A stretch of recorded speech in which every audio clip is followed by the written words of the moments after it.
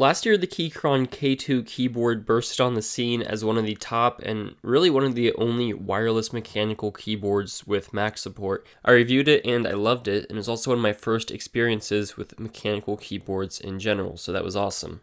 But just recently, Keychron pushed out an update to the K2, just calling it version 2, with a couple of slight adjustments, and let's go ahead and talk about it now. So first I want to summarize what made this keyboard special to begin with. It featured and still features a Mac/iOS/iPadOS mode as well as Windows mode, and it includes Mac keys by default on the keyboard, but they give you Windows keys that you can swap out as well. And the default mode of this keyboard is Bluetooth, making it one of the not too many on the market that has reliable Bluetooth connections, but you can always use the USB-C cable included to manually connect it to any device that you have, and this works great. Secondly, it came in standard options of red, brown, and blue switches with 4mm plus or minus 0.4mm of travel, which sounded and felt awesome. And that's a lot of key travel even for a mechanical keyboard, and can also change the backlight options on the keyboard. And lastly, it was just pretty compact, albeit pretty thick keyboard that didn't take up too much desk space, which was really nice. So what's new and how does it compare overall? Well, it now features Bluetooth 5.1 for more reliable connections and faster switching between devices. As with the first generation, you can use function plus 1, 2, and 3 buttons on the keyboard to switch between 3 different devices, which is great. And yeah, it does appear to be faster this year. As you can see while I switch between my iPad and my MacBook Pro here, it takes just a fraction of a second to transition, and that's pretty impressive. Now, I still do have my gripe with the speed of initial connection, such as when you just turn on your computer or get back to your computer. I certainly turned off auto sleep mode, which would have slept the keyboard after 10 minutes of inactivity, because it sometimes would take 5 to 10 seconds to reconnect to my computer.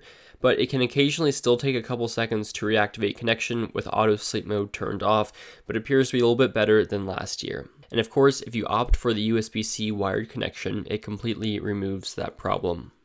Secondly, the profile of this keyboard is no longer flat. The bottom of the keyboard is slightly lower and thinner, and the top is now relatively higher, which makes for a slightly more comfortable typing experience, at least for my typing position. Some people may still need a wrist pad, which Keychron is actually selling now if you want to get it from them, but I've found that I'm okay without one. Of course, you still have your 2 adjustable feet on the back of the keyboard, which is a great feature and well implemented. There's also a new indicator for caps lock, but it's not always the most obvious indicator depending on the color that you have selected for backlighting. And finally, this time I chose the brown switches versus the blue switches I got last time. And obviously there's a sound difference between those 2 keys, but I've also read that there's a slight sound difference in general between the first and second generation. So here's a sound test of both blue version number 1 and brown version number 2.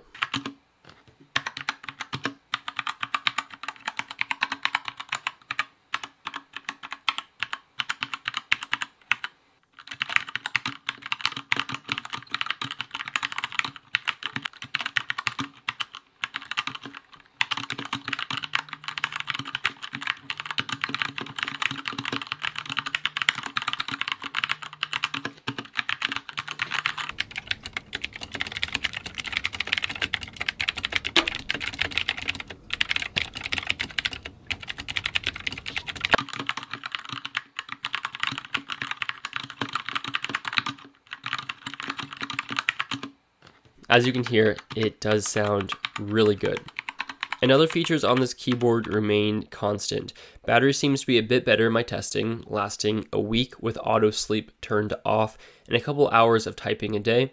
My RGB color model is pretty sweet with a lot of different color profiles. If you don't like the RGB mode or the backlighting in general, you can save a few bucks and go for a different color profile or none at all, so you can kind of have it as you want it. And the typing experience is still excellent. Very satisfying, easy and responsive, and music to my ears when typing. I do like the brown switches as a nice middle ground between red and blue. So at the end of the day, this amazing keyboard just got better. Just a little bit better. I wouldn't go out and buy this if I already had the first generation of it, but if you're on the market, it's a great reason to pick up the K2 version 2. It comes in different switches, backlighting, and frame options, and this is really a great option for using with your iPad, with your Mac, or even on a Windows computer, but especially for Mac and iPad and even iPhone, this is a really solid option that, again, I'm a huge fan of. So I'll leave a link in the description if you want to check this out. That's about all for this video. Thank you very much for watching.